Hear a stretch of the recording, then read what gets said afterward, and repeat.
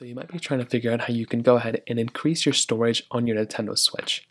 Now, there are a couple of ways of going about doing this. The number one way, or the first way I'd recommend going through and actually increasing your storage, is to first of all see how much storage is being taken up on your device.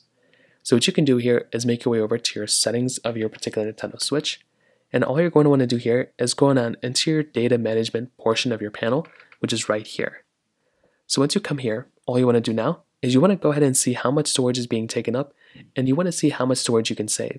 So what you can try doing is, if you have an SD card or a micro SD card, you can always move some data between your micro SD card and your system. So if you have a lot of system memory like I have right now, and if I have a micro SD card slot in here, I can go ahead and just input my micro SD card, and I can go ahead and transfer some data in between both my devices. So that is something I can do that I would highly recommend, taking a look at that and doing that at that time. Now, if that's not working, another thing you can do is to delete the applications from your device. So games, apps, whatever you had that you no longer really need for the most part, what you can always do is you can just go through here and you can just delete whatever you no longer want to use. So what you can try doing is you can find a particular application. Let's say I have, Overwatch or whatever this is.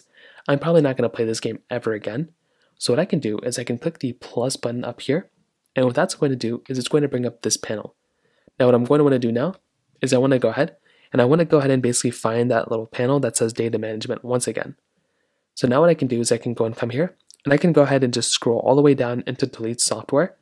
So now what I can do is just tap on delete software right there. I can go and click on delete, and then this application will then go and be deleted, and you can just do this with all the apps that you have, and this can save up a bunch of storage on your Nintendo Switch as well. So those are just a few different ways to go and increase the storage on your Switch. If you have any other thoughts or questions, let me know in the comment section below.